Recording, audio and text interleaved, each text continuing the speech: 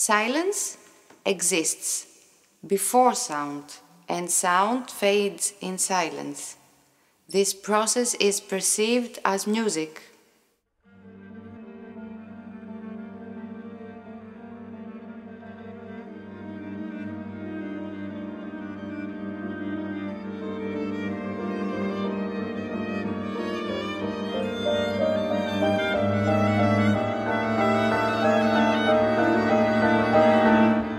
The project we are doing is an exciting recording of some fabulous pieces from the 20th century with Erato, our pianist, who is behind the whole project and who came up with it to begin with. I think it suits us really well because ultimately the 20th century is probably the music we like playing the most.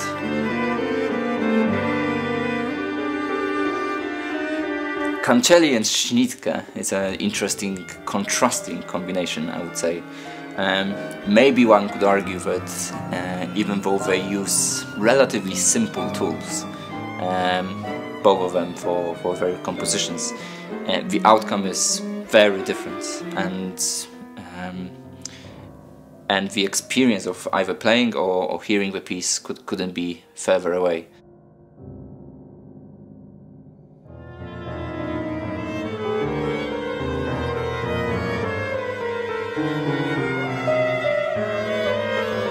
I think like Schnittke is sort of Mahler of 20th century. They had actually some similar points of life, actually, of their personal life. They both actually didn't know about who are they and where they come from. You can hear it all, everything in music. All these shocking contrasts and very dramatic music.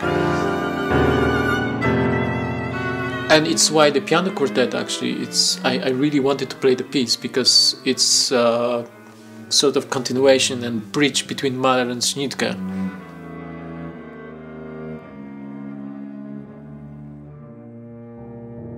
For me, Schnittke expressed the silence in more inner way.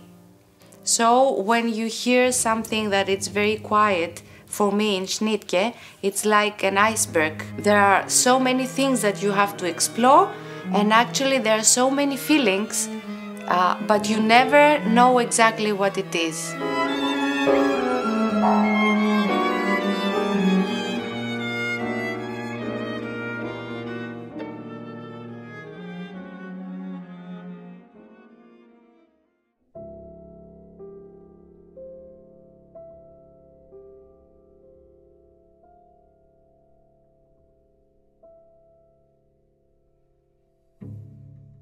I loved Kancheli. Like, I know this piece for a few years, and I always wanted to play that. And finally we are doing that, and it's really beautiful. It has really different moods and different moments.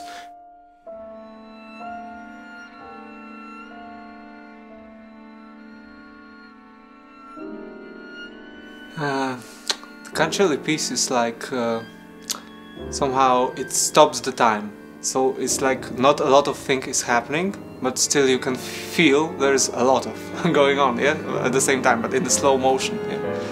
And there are like a couple places when it really comes out as something here more explosive.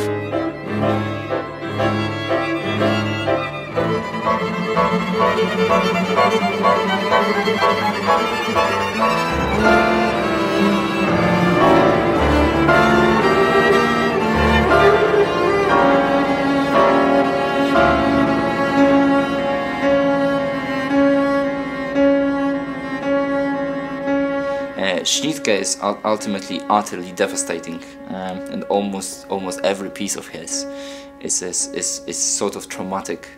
Kancheli is in its own way uplifting, still maybe philosophical and somewhat sad, but deep down somewhere there is hope, which I don't think you can apply to Schnittke's work as much.